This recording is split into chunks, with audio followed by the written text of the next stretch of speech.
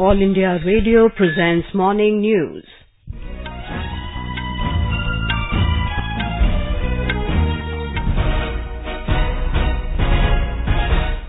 Good morning, I'm Valsa Williams. The headlines. National Security Advisor Ajit Doval interacts with people in Kashmir Valley as a confidence-building measure. Situation in Jammu and Kashmir remains by and large peaceful. Pakistani troops resort to unprovoked firing in Rajouri district. Loans to get cheaper as RBI cuts repo rates by 35 basis points. Heavy rain continues to affect normal life in different parts of the country. Nation observes 77th anniversary of Quit India movement. And in cricket, India to take on West Indies in the first ODI in Guyana this evening. National Security Advisor Ajit Doval yesterday visited Shopia in Jammu and Kashmir and interacted with state police personnel and local people. He arrived in Kashmir on Tuesday to reach out to the local population in the valley as a confidence-building measure. He assured the locals that their security is the government's responsibility and them about their safety in the changed circumstances. Meanwhile, in Jammu and Kashmir, amid imposition of Section 144, situation in all the three regions remained by and large peaceful for the third consecutive day yesterday. According to a senior official of the state administration, some shops opened in Srinagar and the movement of people on the roads picked up yesterday despite the restrictions. However, people in Kashmir Valley remained mostly indoors due to strict enforcement of Section 144. Security agencies have arrested over 500 people, including political leaders and activists. Situation all across Jammu region remained peaceful for the third consecutive day yesterday. Shops too reopened in most parts of Jammu district and private traffic plied normally. In Ramban district of Jammu division, a 6-hour relaxation will be given in the ongoing restrictions on the movement of people and vehicles from 10 a.m. to 4 p.m. in the major towns except in Banihal. In Riyasi and Kathua districts, government offices and banks will resume functioning from today.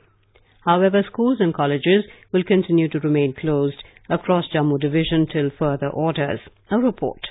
Keeping in view the prevailing situation in Jammu and Kashmir, there is no end to the departure of non-local labourers and tourists, with around 10,000 more reaching Udhampur and Jammu railway stations yesterday for their onward journey to their respective states. Most of these workers were working in Kashmir Valley and they reached Udhampur and Jammu as per the directives of the government. 3 special trains were run from Udhampur and Jammu to Darbhanga, Bihar, carrying stranded passengers. RK Raina for AIR News from Jammu and Kashmir.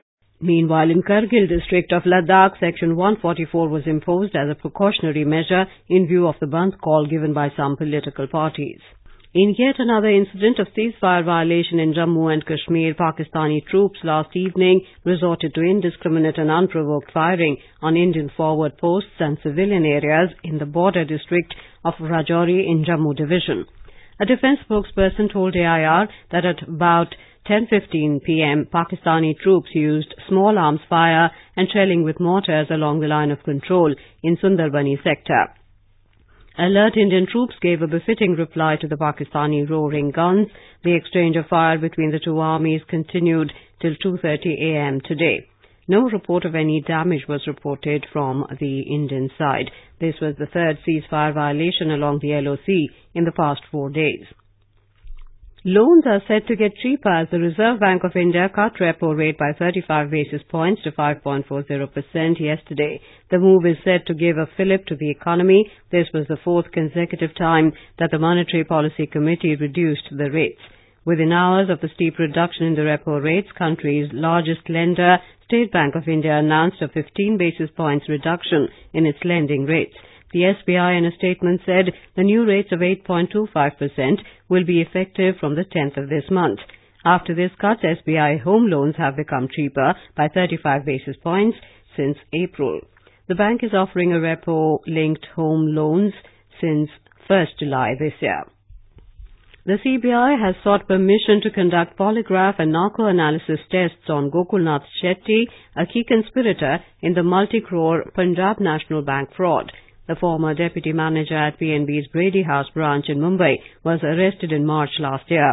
In the application moved before Special CBI Judge J.C. Jagdale, The agency has said that it needs to know about monetary benefits received by the accused. It adds that the assets and quid pro quo revealed so far during the investigation is minuscule as compared to the quantum of the fraud. The court will hear the plea on the 14th of August. The Election Commission notified the by-poll to one seat of the Rajya Sabha in Uttar Pradesh yesterday. A commission release said that nominations for the lone seat of Rajya Sabha by-poll can be submitted up to the 14th of August.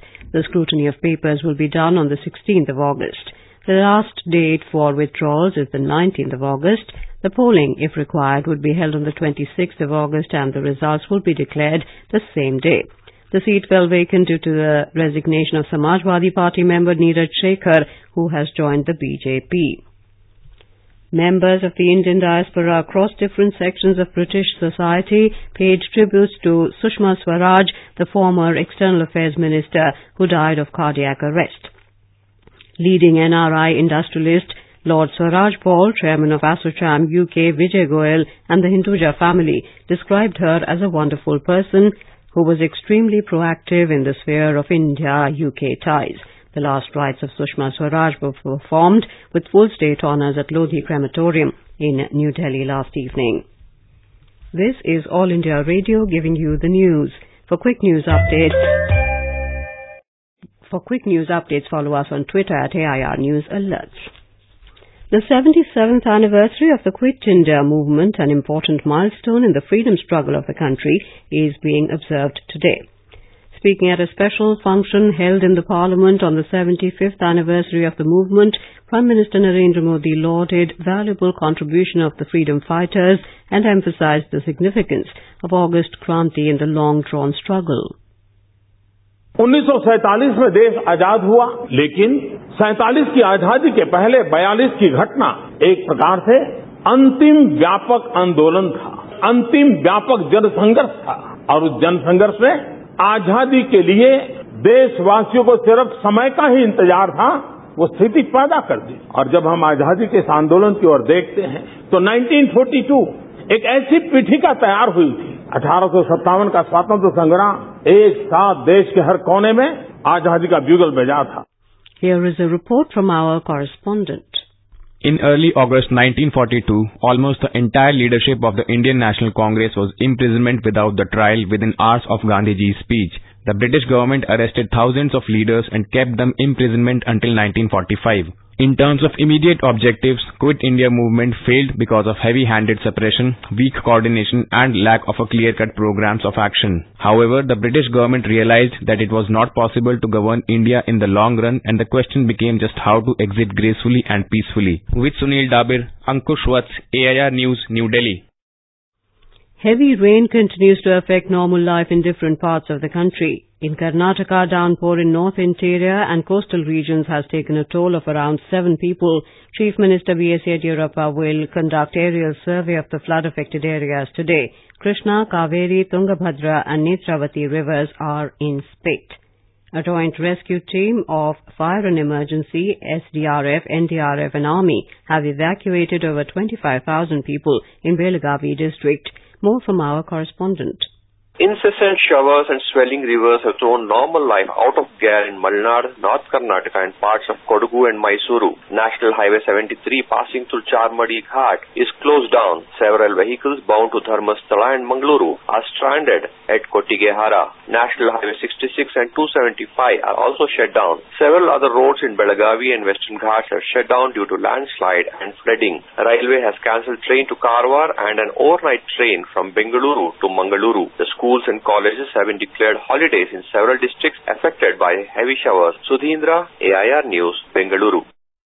The flood situation also remains grim in the western part of Maharashtra as incessant rains continue to hit Kolhapur, Sangli, Satara, Pune and Solapur districts. Our correspondent reports that 16 people lost their lives.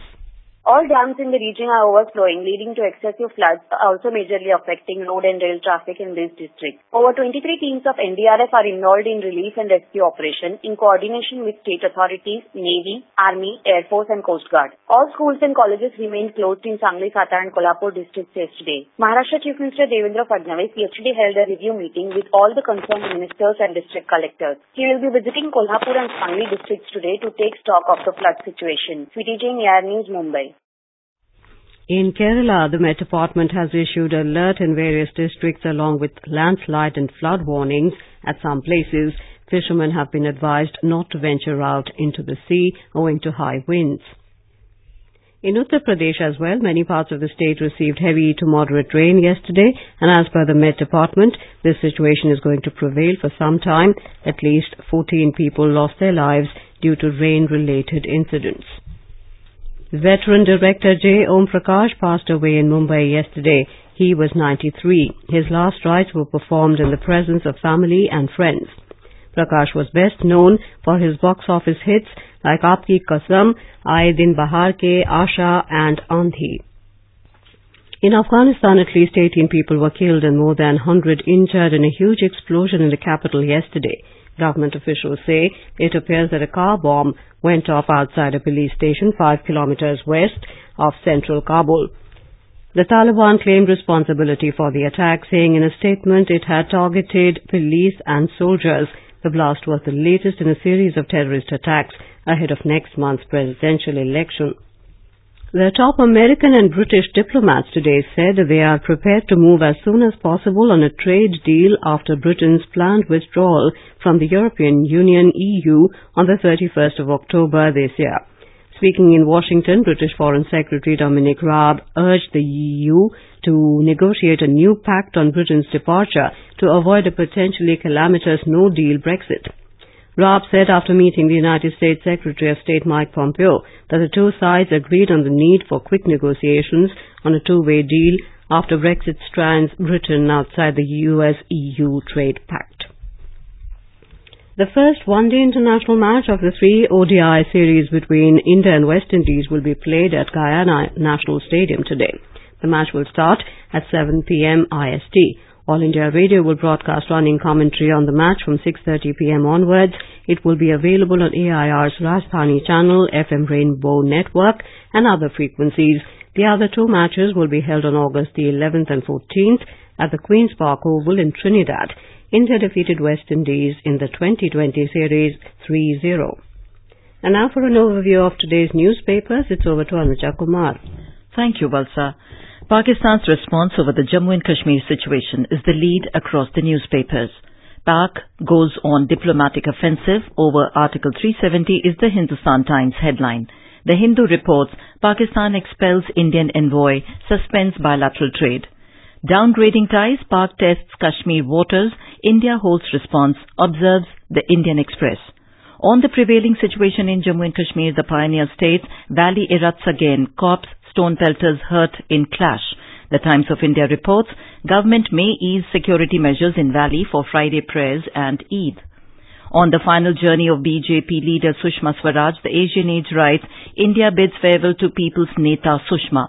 Swaraj cremated with state honours, tributes pour in, notes the statesman.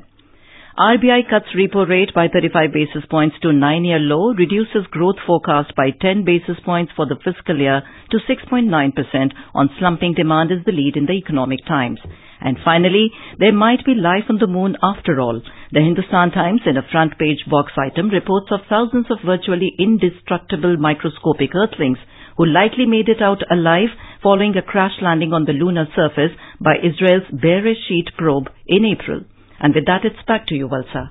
Thank you, Anuja. Now, before we end the bulletin, the headlines once again. National Security Advisor Ajit Doval interacts with people in Kashmir Valley as a confidence-building measure. Situation in Jammu and Kashmir remains by and large peaceful. Pakistani troops resort to unprovoked firing in Rajouri district. Loans to get cheaper as RBI cuts repo rates by 35 basis points. Heavy rain continues to affect normal life in different parts of the country. Nation observes 77th anniversary of Quit India movement. And in cricket, India to take on West Indies in the first ODI in Guyana. this evening. For details of these stories and more, log on to our website www.newsonair.com. With that, we end the morning news. Have a nice day.